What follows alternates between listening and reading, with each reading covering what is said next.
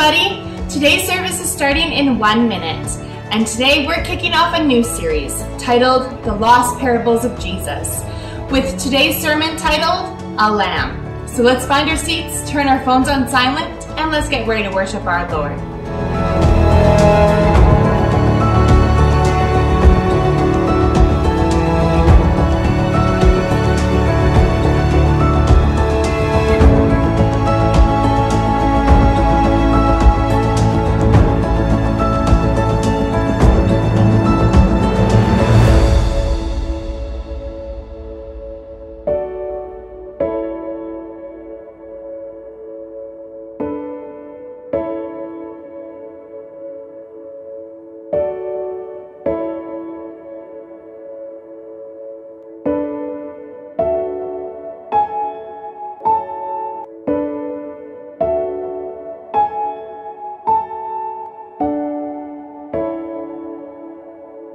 Good morning, everybody, and welcome to this morning's worship experience. My name's Alyssa, and I'm so excited to welcome you today. Thanks for joining us and spending some of your day with us today.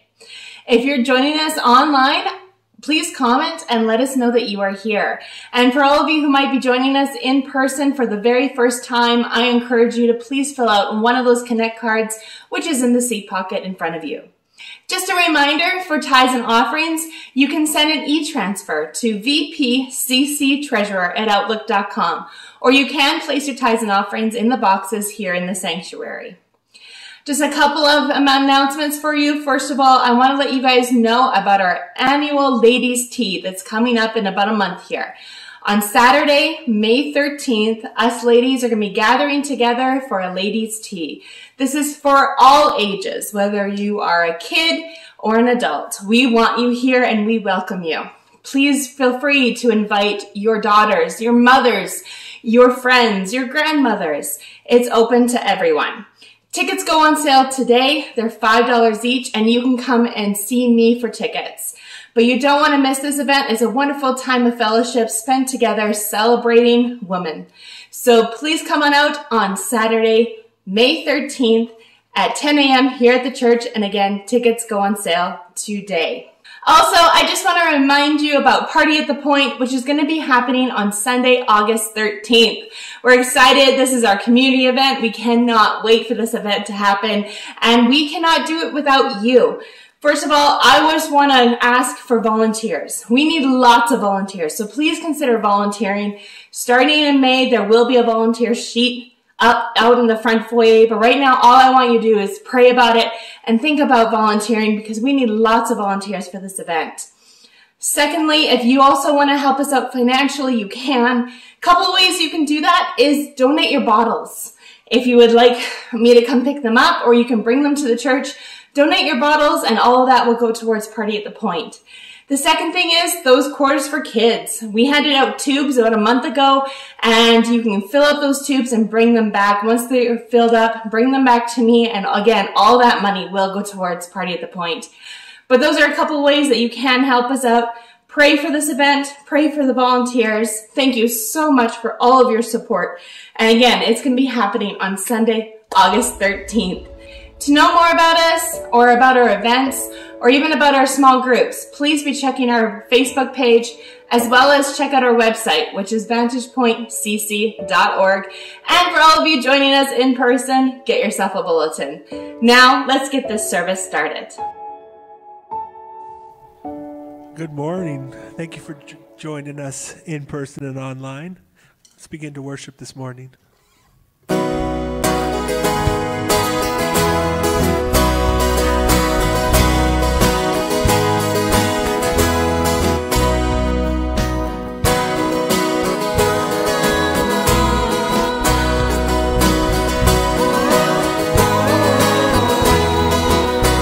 We are changed.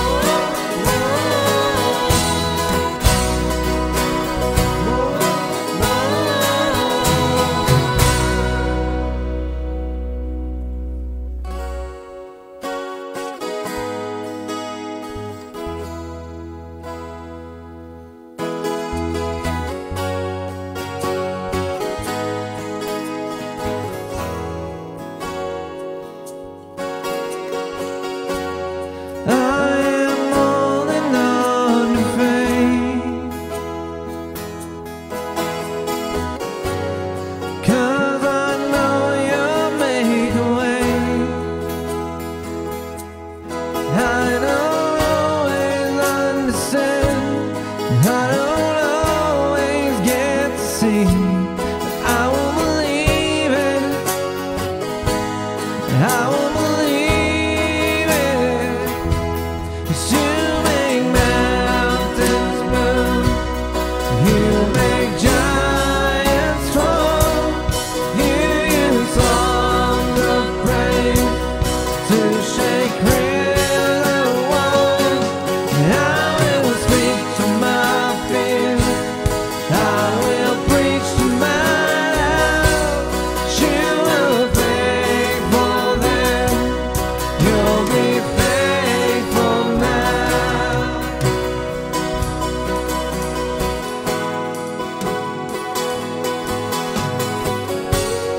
I am standing on your word.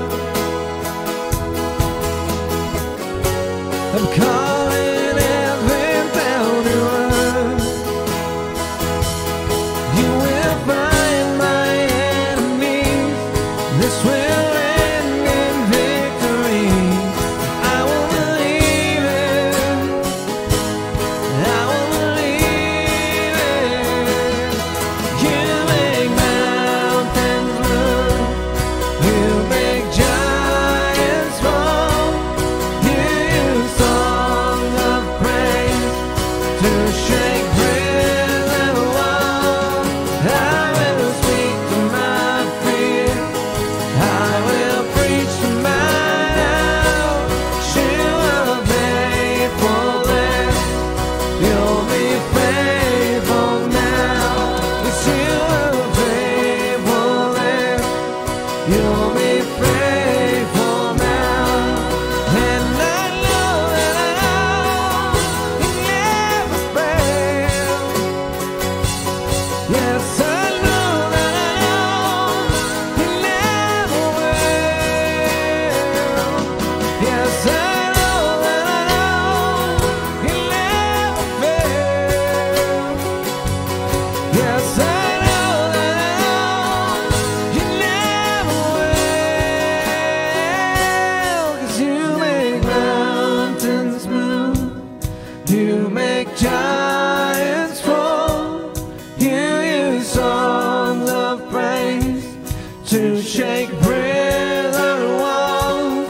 I will speak to my fear. I will preach to my doubt. You will faithful then. You'll be faithful now.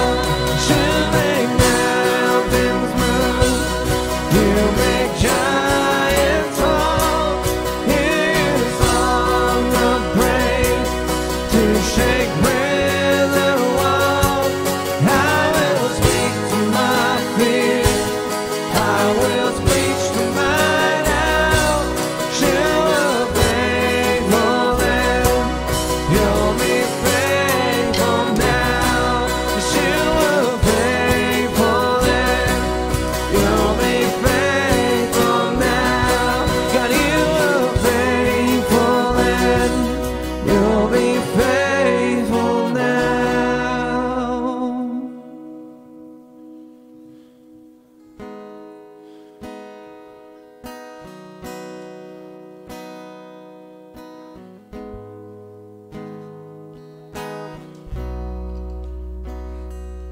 All these pieces broken and scattered, in mercy gathered, mended and whole.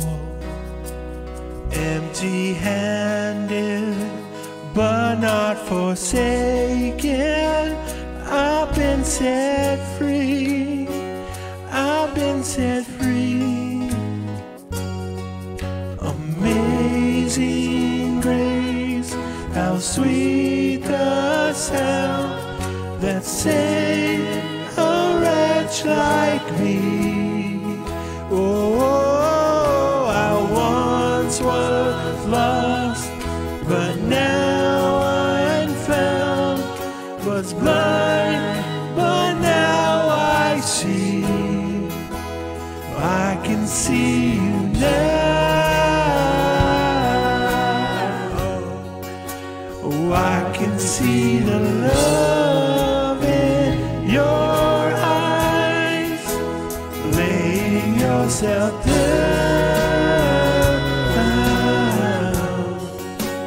raising up the broken to life.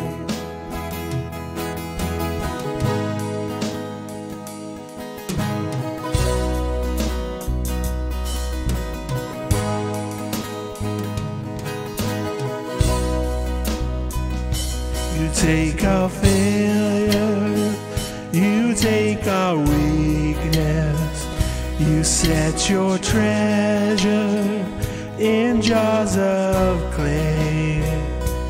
Take this heart, Lord, I'll be your vessel, the world to see your life in me. Oh, amazing grace, how sweet the sound that saved a wretch like me.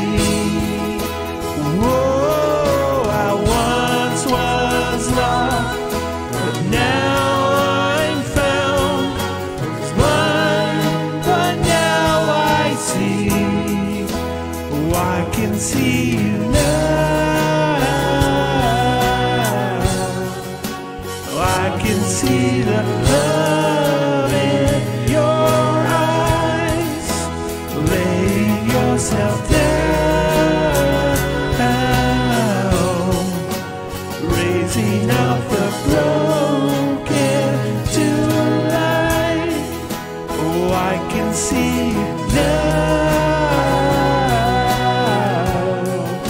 Oh, I can see the love in your eyes. Laying yourself down, raising up the broken to life.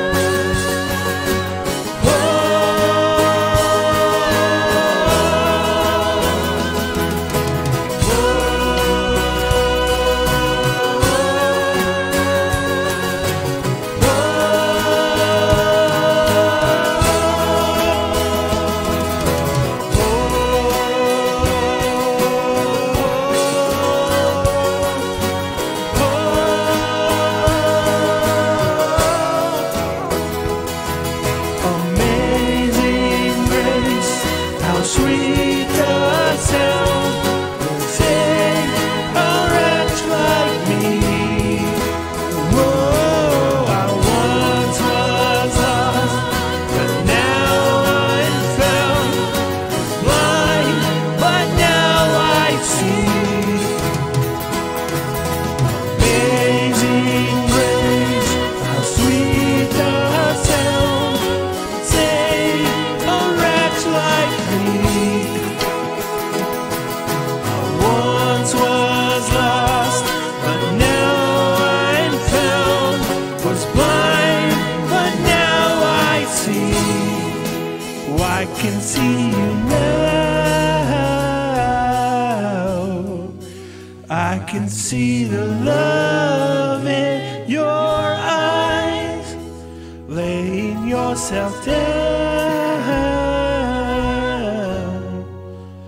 raising up the broken to life.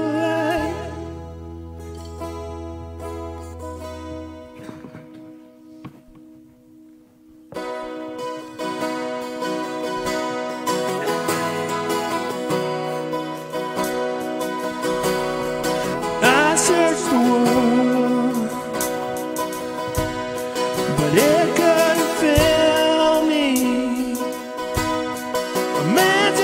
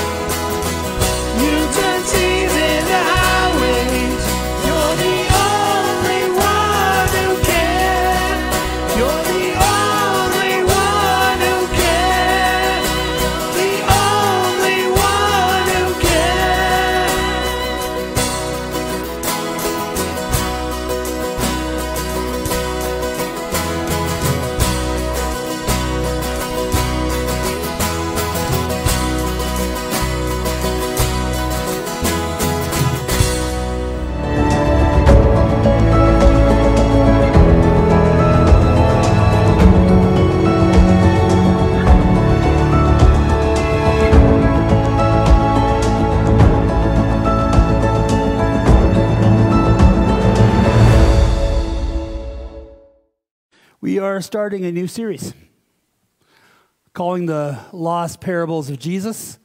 And no, these aren't parables that, were found in some cave somewhere, brand new to us. They are simply what Jesus tells us in Luke 15 about lost. So this morning, I want to start off with a modern day parable. And the modern day parable talks about a rocky coastline where ships often find themselves in trouble.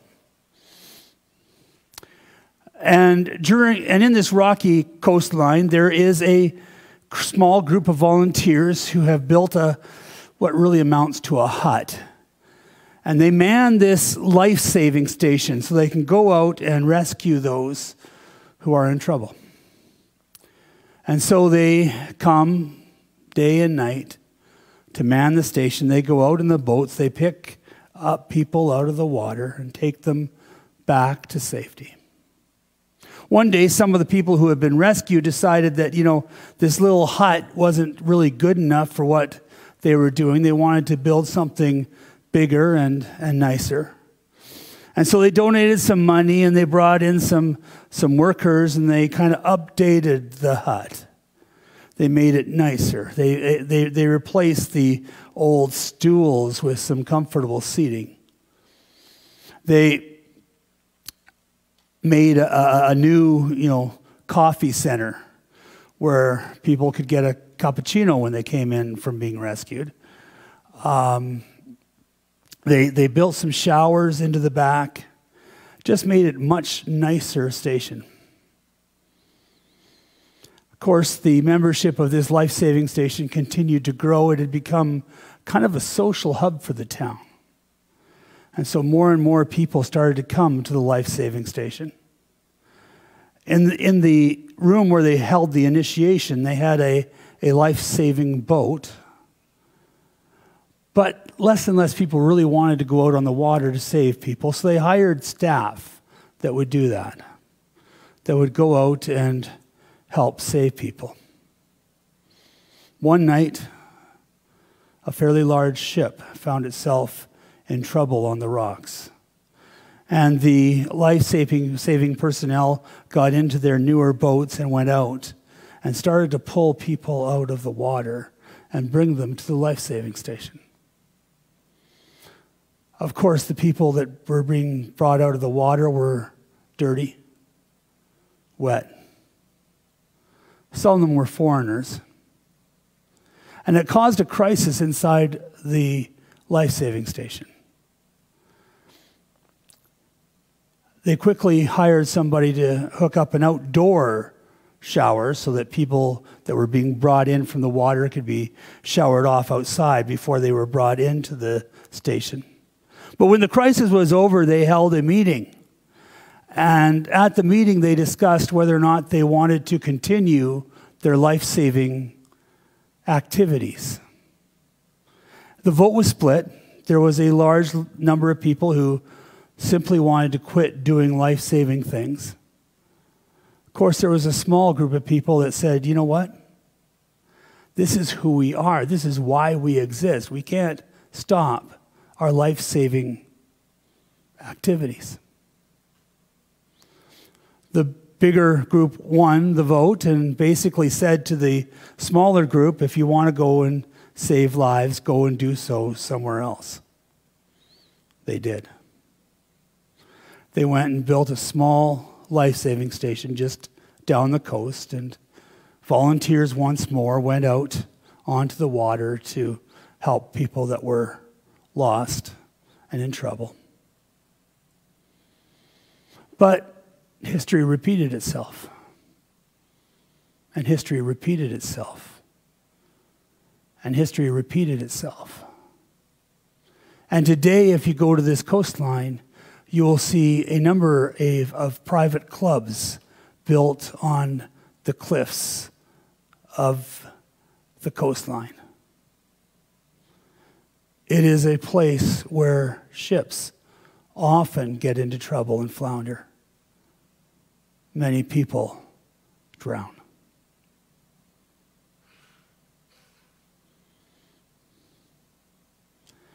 probably can catch the imagery and the intention of the parable. We are the life-saving station. We are here for a purpose. And often, it is a purpose that we don't live up to, talking about the church as a whole. The next 3 weeks, we're going to look at the parables of Luke 15, starting with a lamb today. Next week will be a coin, and finishing up with a son. But really, the intent of each one of the parables is the same. And it's not an easy one for us to get our head around. Here it is. The Christian church, at its most basic level, is an organization that exists for people who will never attend the church. We are here for people who will never come inside this building. Many won't. We will entice them. But this place is foreign. And yet we are here to serve them, not us. And that begins a huge discussion. Because now we have got to decide what is it that we can do so that we can be the life-saving station God intended us to be. And at the same time, how do we make those who are here and volunteering happy? And that's not always an easy thing to do. I was at a meeting this week, and I was talking with an old saint of the church. And as we talked, one thing that came out was, well, you know, these are the things that make me comfortable as an old saint of the church. And I'm sure that they are what will make people who are lost or people who don't know Jesus Christ comfortable. And I think I just smiled, but inside of me I'm going, probably not. There are probably some things that you find very comfortable that they find very off-putting. How do we address that? How do we be the life-saving station that we were always intended to be? So, we are going to look at the first parable. I'm just going to read it for you. It's the parable of the lost lamb. Now, tax collectors and sinners were all gathering around to hear Jesus. But the Pharisees and the teachers of the law muttered, "This man welcomes sinners and eats with them." Then Jesus told them this parable. Suppose one of you has 100 sheep and loses one of them. Doesn't he leave the 99 in open country and go after the lost sheep until he finds it? And when he finds it, he joyfully puts it on his shoulders and goes home. Then he calls his friends and neighbors together and says, "Rejoice with me, I have found my lost sheep." I tell you that in the same way, there will be more rejoicing in heaven over one sinner who repents than over 99 righteous persons who do not need to repent. It's a hard teaching. That first blank, if you're trying to keep notes, is there but by the grace of God. You've probably said that. I know I have. Can't tell you the situation, but I know I've used that phrase. And it is probably a phrase that we need to lose. Because it's not really true. Last week I talked about the parable of the Pharisee and the tax collector. And the Pharisee comes in and he says, "You know what? Lord, I thank you that I am not like other people, robbers, evildoers, adulterers, or even like this tax collector." It's just another way of saying, there, but by the grace of God go I. God, I'm glad that you made me who I am and not a tax collector or not a robber. I'm glad that I understand you. There, but by the grace of God go I. A couple decades ago, let's just leave it at that. I was in a church, it wasn't this one, and we were pioneering the event that would become our party at the Point. And I can remember what we did. I was in a meeting. I was a young pastor who didn't know anything and was stupid enough to be able to come up with stupid ideas. And this meeting, I was about to come up with one of the stupidest ideas anybody's ever heard. Every year, this church did a Sunday school picnic. We rented a place, usually in Sherwood Park. We would go there on a Saturday, and we would pack up and get a whole bunch of food, and we would take the church out to this park, and we would play games and share food and have fellowship. And this meeting was to plan this year's Sunday school picnic. Now, like I said, I was young and stupid. And so as we're starting to plan the Sunday school picnic, I came up with this idea. What if we didn't? And everybody was shocked. They just kind of looked at me like, we always do this. So what if we didn't?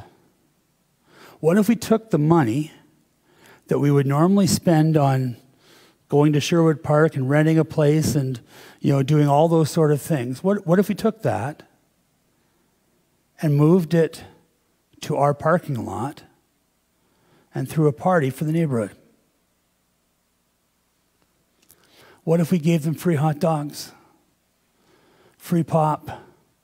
What if we had games for them to play? What if we just marketed it as, we just wanted to say thanks to our neighborhood for allowing us to minister in their midst? What if we did that? And you can imagine the response this young pastor got.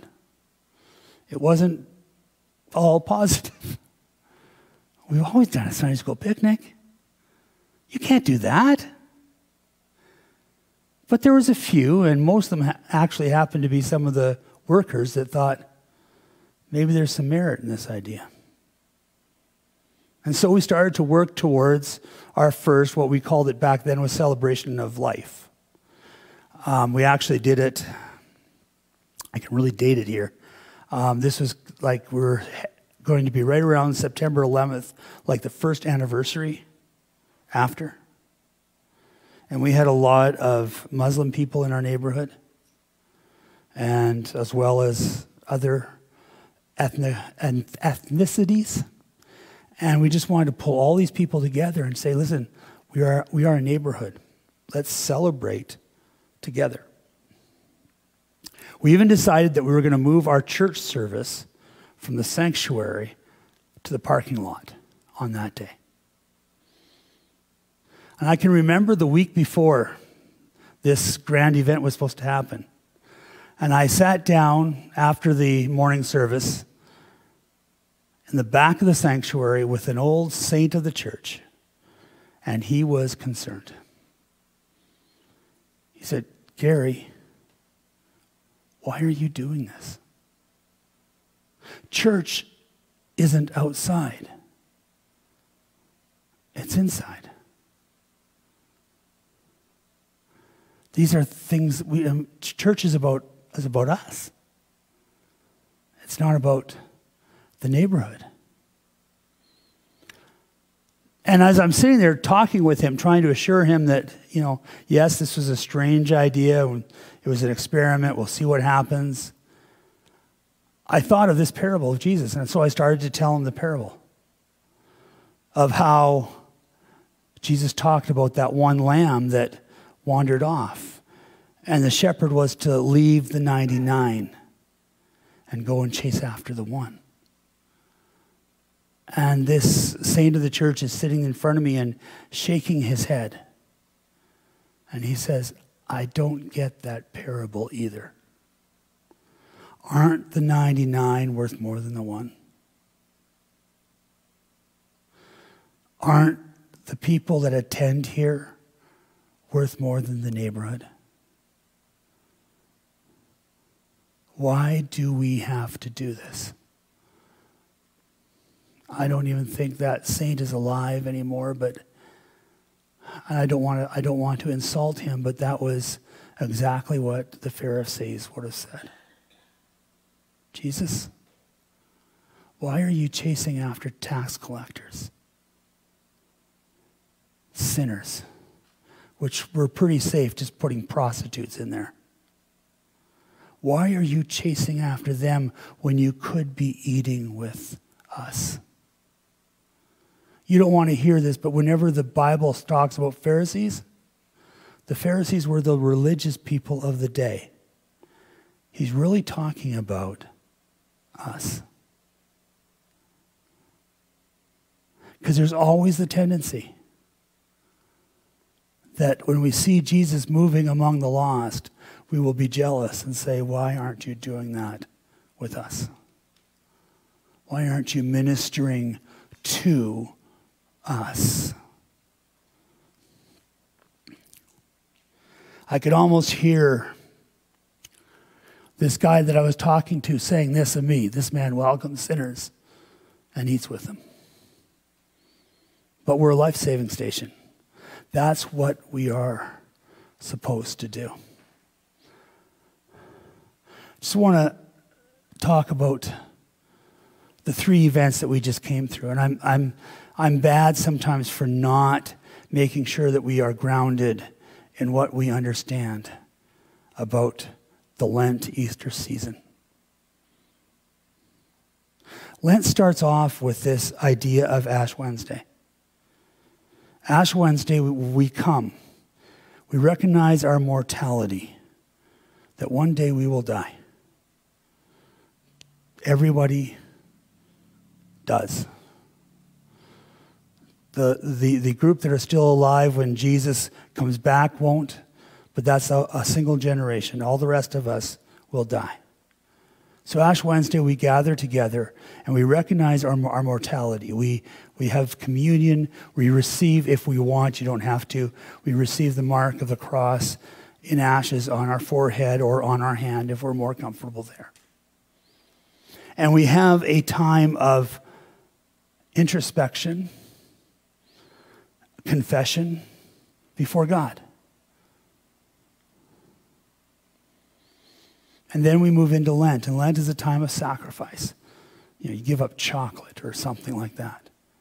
And you go for 40 days without doing whatever that is. Or, and I like this idea actually, adding something to what you do. So I know people who have read through the New Testament in the 40 days of Lent. They added a practice of going in and reading significant chunks of the Bible for 40 days. But there's some sort of sacrifice that happens through Lent. And we come to Maundy Thursday, the Thursday before Good Friday, which is actually the end of Lent. That's the last day of Lent. And we come to the end of Lent and we realize that essentially we're the same people that we started out to be. Nothing's significant changed.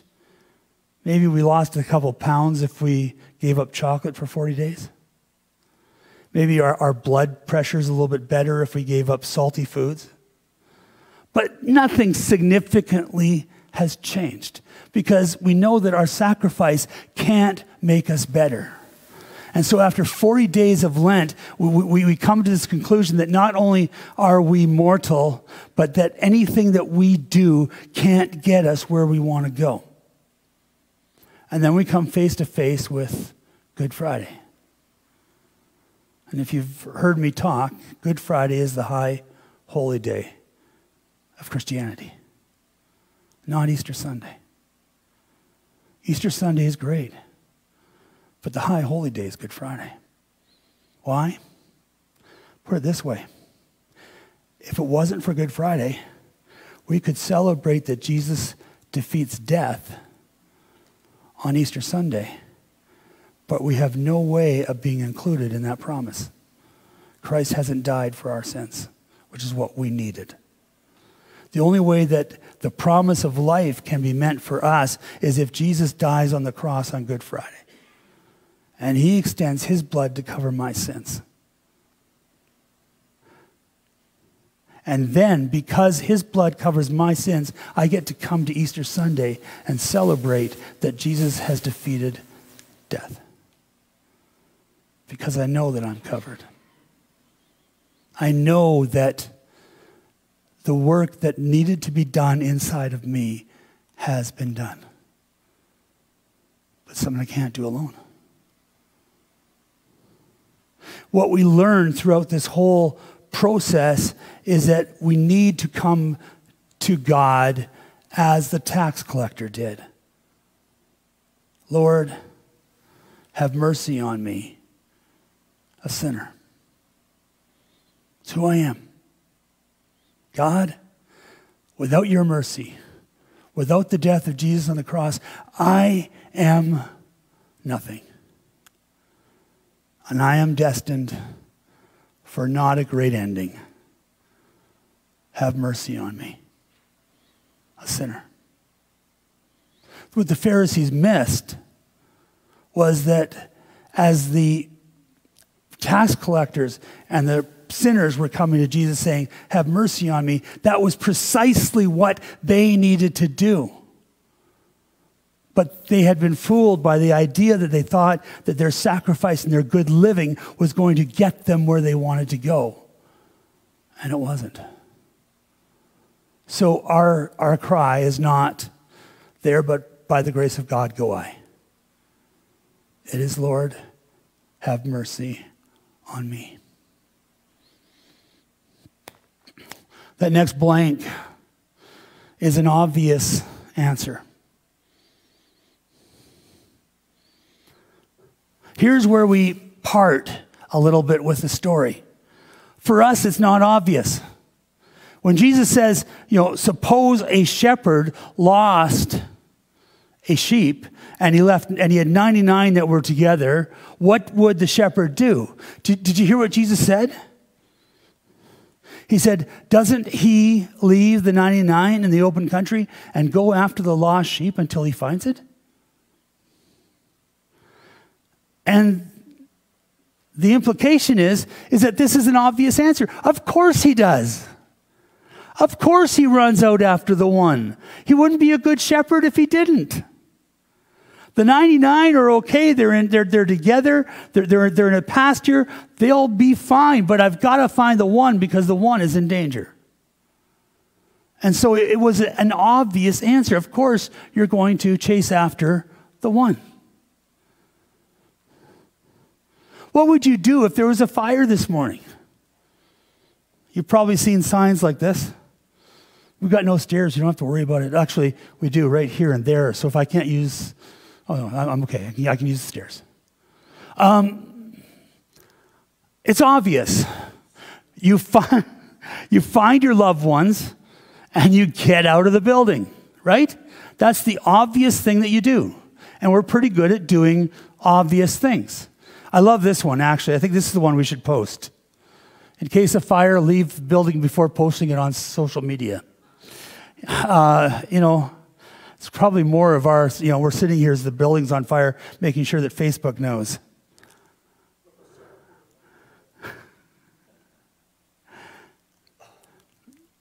We're good at doing the obvious, right? Well, maybe not so much. A number of years ago, Nelda and I were on vacation, and we were in a BC resort town. We had a room in a hotel, and we had just spent the day at the beach. So we came back, and we were going to go out for supper. We'd already picked the restaurant that we wanted to go to. And so I told Nelda, just let me grab a shower, and then we'll go for supper. So I grabbed the shower, and I get out of the shower, and Nelda starts knocking on the door and telling me the fire alarm is going off. So I did what any man would do. I got dressed, I got dried off. I opened the door slowly to see what was happening in the hallway, where I saw a bunch of other men that were standing around trying to figure out what was going on. But the fire alarm was continuing to ring. And so because we're men, we decide that it's time to get our families out of the building. Now, if you're in a hotel room, you'll see a little map that says, in case of fire, this is the way that you go. It's the shortest way out. Don't take the elevator. You got to take the stairs. And so you go to this stairwell and you go out of the hotel, right? So Nelda and I are coming out of our room.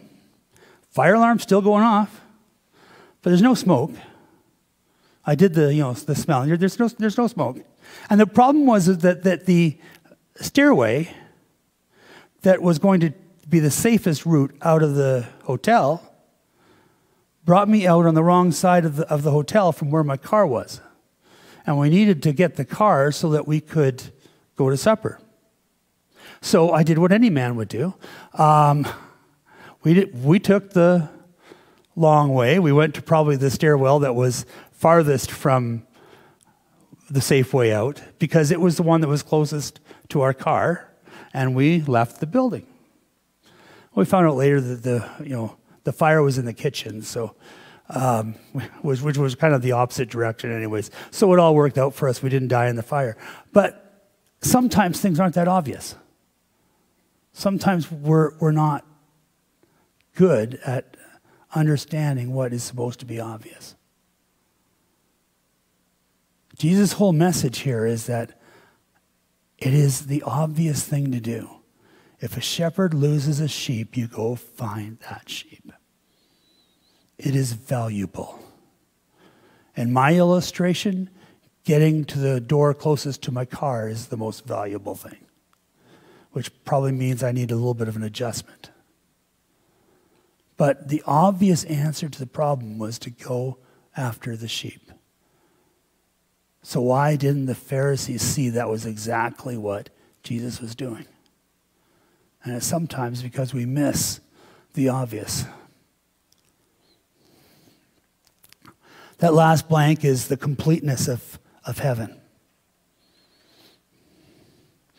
Language in the Bible is sometimes hard because English language wasn't designed to give us some of the concepts that the Hebrew or Greek does very effortlessly.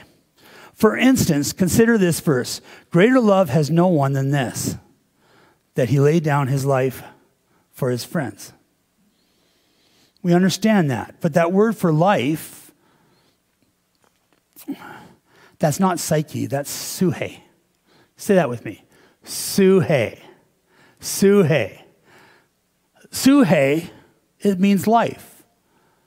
But it means temporary life. Life that you can't grasp onto. Life that you can lay down. Consider this verse. For God so loved the world that he gave his one and only Son, that whoever believes in him shall not perish, but have eternal life. The life in this verse is not suhe. It's zoe. Zoe is complete. It is permanent. You can't lay it down. It is part of you. God did not die on a cross to give us abundant suhe. He died on a cross to give us abundant zoe. Life that is permanent and can't be laid down. In the same way, Jewish thought was that this world, this earth, is temporary. It is filled with suhe. It will be laid down at some point. But heaven is complete. It is filled with zoe. It is a place where there is permanence. where God is. And so when he says that all of heaven rejoices over the return of the Lamb, he's talking about this place of permanence that rejoices over the fact that one lost lamb has been returned to the fold. Or one lost person has been found and returned to the fold.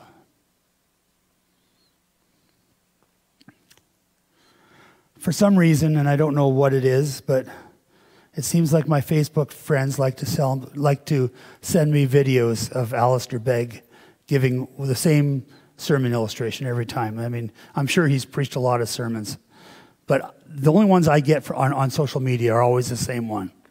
And I got it again this week from a friend. So I thought, okay, if you want to keep on sending it to me, I can tell the story again. Alistair talks about the thief on the cross who is giving up his sue. He will die, and life will no longer be with him. And he's talking about this thief on the cross and that moment when Jesus says, today you will be with me in paradise. And he says, can you just imagine the shock on that angel's face that's manning the gate of heaven when this thief comes and stands before him trying to get entrance into heaven. And he kind of looks at him and he goes, so where was your church membership? And the thief says, I didn't have church membership. What Bible studies did you attend? I've never been to a Bible study. And the angel just kind of looks at him and goes, okay, well, let's start from, what is your understanding of justification by faith? And the thief goes, never heard of it. Okay, what is your understanding of the Holy Scripture? And the thief goes, well, I'm sure my mother read me some Bible stories when I was a kid, but I haven't had any contact with the Bible in my adult years. And this is flustering the angel. So he goes away and he finds a manager, and the manager comes, and they start talking with the manager, and the manager finally comes to this point. He says, what is the basis for you coming into heaven? And the thief responds, the man on the middle cross told me to come.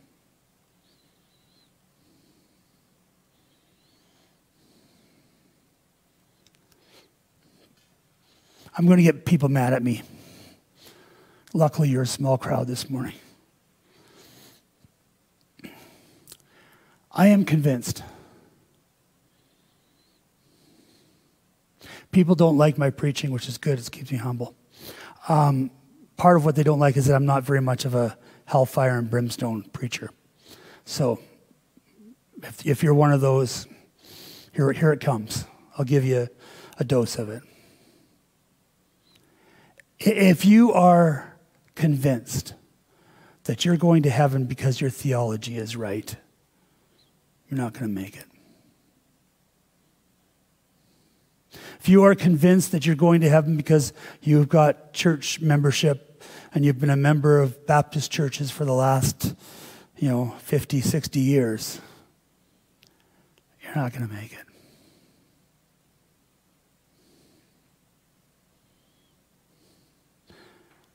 The only way any of us will get into heaven is to understand that the man on the middle cross told us to come.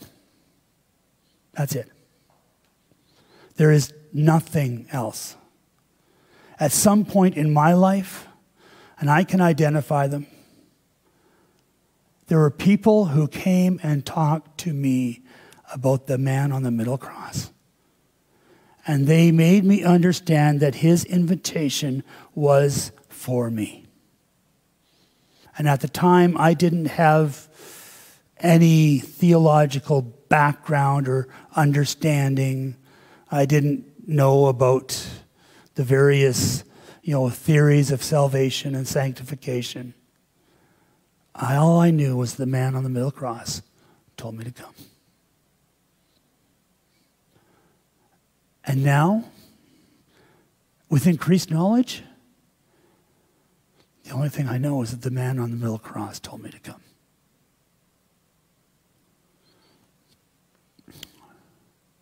If you're here this morning and you aren't sure of your salvation, I want to tell you.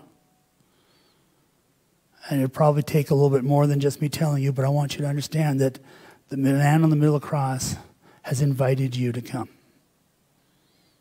When you get to heaven, that is the response. It's that Jesus said he wanted you to be there. Through saints of the church, you have discovered this. When we go out and do things like Party at the Point, every person that we meet is somebody that Jesus wants to be there. The man on the middle of the cross has invited them too, but they don't know that they've been invited. Not invited to get their act together, but invited just as they are. Now, admittedly, if we enter into a loving relationship with Jesus, we want to do better than we have in the past. Every person I talk to has this idea that they want to do better.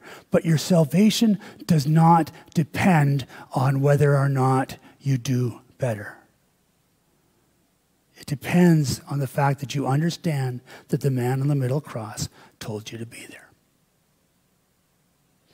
Nothing else matters. I was in a Bible study about 15 years ago. It was held in the basement of my house. And we had, some nights probably 20, 25 people crowded into the basement of my house. We'd play some guitar and we would talk about something. And I can remember after one of these meetings, a gentleman came up to me and said, I think we need to split this group. And I'm saying, yeah, you're probably right. We probably do. And he said, because I don't want to be with these people who are young in the faith. I need more meat. And I'm going, you're probably right that we need to split, but that's precisely the wrong answer. You are having the incredible privilege of talking to people new in the faith and making sure that they understand that Jesus has invited them to come. And no matter how mature we think we are, that's all that matters. It's all that should matter. This isn't about getting our theology right. It's about understanding that Jesus wants us to be there. That here I am, have mercy on me, Son of David, for I am a sinner. But I know that I am a sinner, that you have invited me to come to be with you. If you are trying to get your spiritual act together,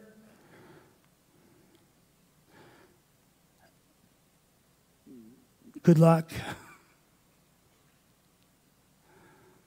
But that doesn't stop the man on the middle cross telling you that you are with him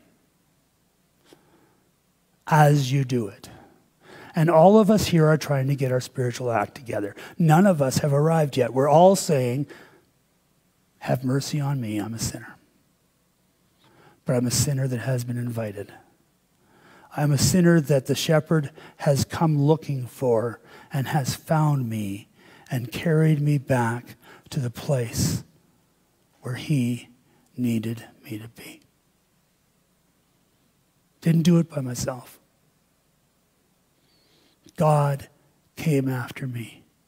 God sent his prophets in my life to speak to me. Until I understood that I am a sinner, but that he has invited me. At some point, what I think we forget is that we were all the lost lamb that wandered off. Every single one of us needed Jesus and somebody to come and get us and bring us back to the flock. And once we get back to the flock, we become the ones who find the lost lambs and bring them back to the flock. Because there are an awful lot of people out there that the man on the middle cross is still calling to come home. And if we love him, we'll accept the invitation and extend it to whoever we come in contact with. Let me pray. Father, I thank you for the invitation that you extended to me. I thank you that it is not based on my theology that I get to go into heaven, but because you have invited me to be there. And God, lay on our hearts this week the people who are still away from you that you've been looking for. Help us to find ways to love them. And maybe even to make them see that you are inviting them. That you love them. Just like you love us. God, don't allow us in our pride to believe that this is somehow about us. It is always about you. Lord, here we are, sinners. Speak to us. We pray in the name of Jesus. Amen.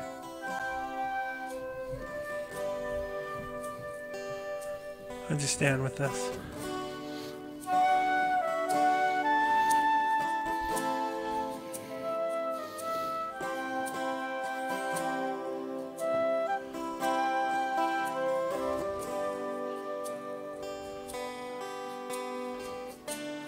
Worthy is the Lamb who was slain. Holy, holy is he.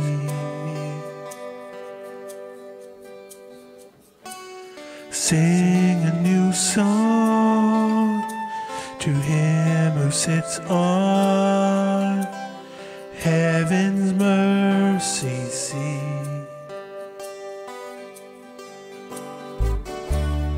Worthy is the Lamb who was slain. Holy, holy is he. Sing a new song to him who sits on heaven's mercy seat.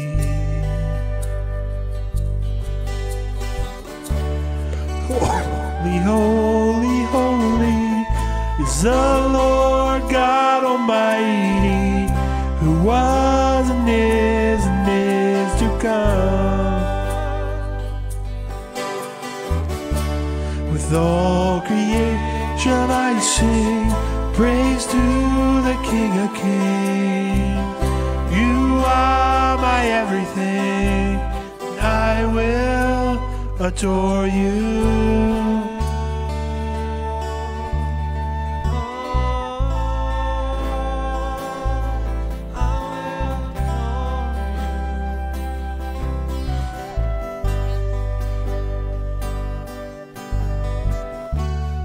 Golden rainbows of flashes of lightning, rolls of thunder. Blessing and strength and glory and power be to you, the only wise King. Holy, holy, holy is the Lord God Almighty, who was and is to come. With all creation I sing praise to the King of Kings. You are my everything, and I will adore you.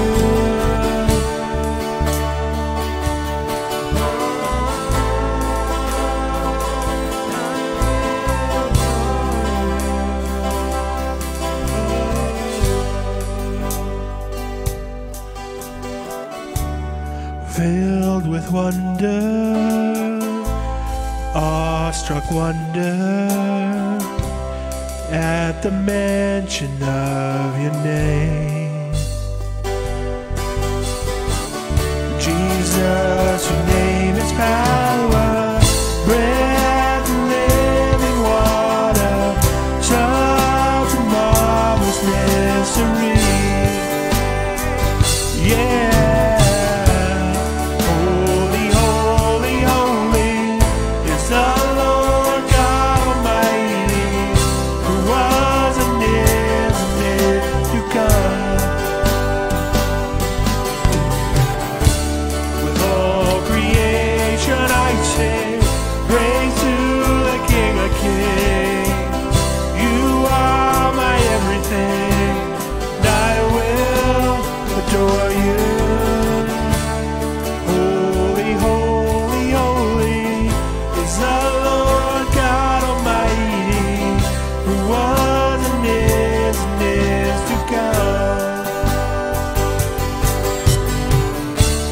With all creation I sing praise to the King of Kings. You are my everything, and I will adore you.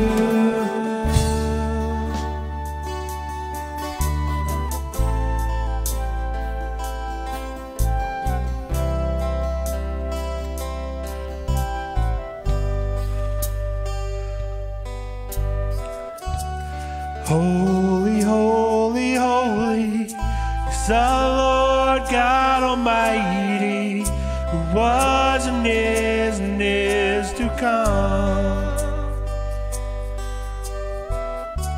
With all creation I sing praise to the King of Kings.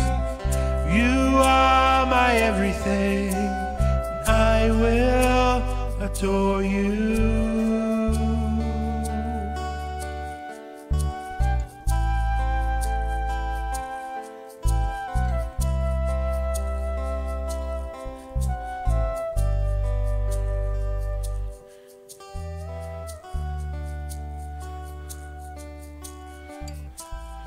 Father,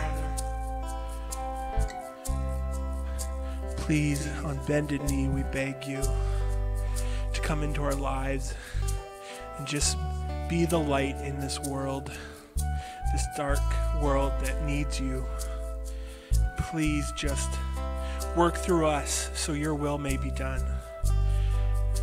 Take these tithes and offerings that we offer you and use them for the betterment of your kingdom. In Jesus' name, amen. If you're in person, you can drop off your tithing envelopes in the box in the front or at the back. And if you want to give through e-transfer, you can give at VPCC treasurer@outlook.com.